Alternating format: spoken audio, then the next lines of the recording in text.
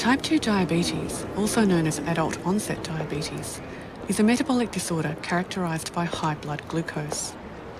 Obesity is thought to be the primary cause of type 2 diabetes in people who are genetically predisposed. Thus, overweight people have increased levels of glucose circulating in their blood.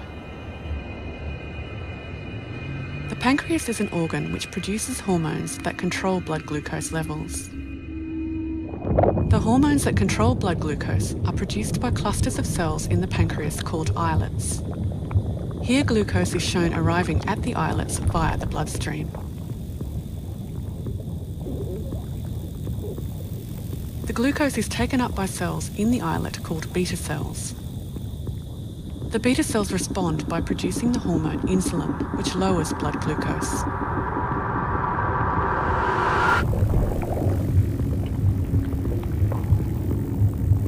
In type 2 diabetes, high levels of glucose stimulate the beta cells to produce lots of insulin to lower the blood glucose levels.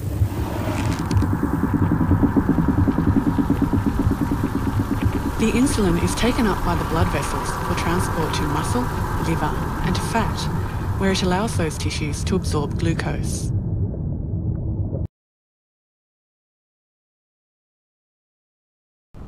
Hi guys, this is Dr. Ahmed Ergin. Today I'm going to talk to you about which type of diabetes is more dangerous. Let's get started.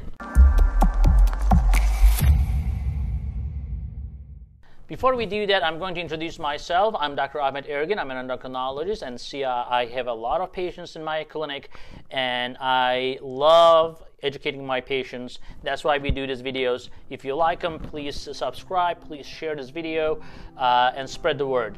Now, which one is more dangerous? Which one is more dangerous? I would say type 2, and here's why.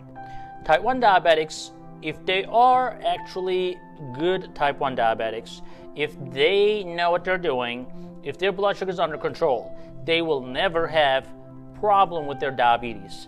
Yes, it's inconvenient. Yes, they have to take insulin all the time, etc., etc. But the bottom line is, they will, as long as they manage it well, the chances of complications from type 1 diabetes is very low. As long as they keep their A1C down and so forth. Now, with type 2 diabetes, on the other hand, by the time they get diagnosed, they have typically something called insulin resistance. Now, insulin resistance is the main problem. Diabetes comes later. Now, insulin resistance is the main reason why a lot of diabetics end up having heart attacks and strokes, why they end up losing so many years from their life, even if their diabetes is well controlled. So, of course, if it is not well controlled, they're going to suffer way more, but sometimes by the time they have a diagnosis of diabetes, they already have underlying cardiovascular disease, they already have underlying neuropathy, they already have underlying eye disease, sometimes even kidney disease. So nowadays we catch diabetes pretty early, thankfully, with the screenings and all that good stuff, but definitely a lot of type 2 diabetics, when they get diagnosed, if it is a slow process, they tend to push it away or get into a denial, and they don't control it for the first 5-10 years until their blood sugars go really out of whack, and then they or they start having complications, they hit the wall, and they start saying, oh well, maybe I should do something.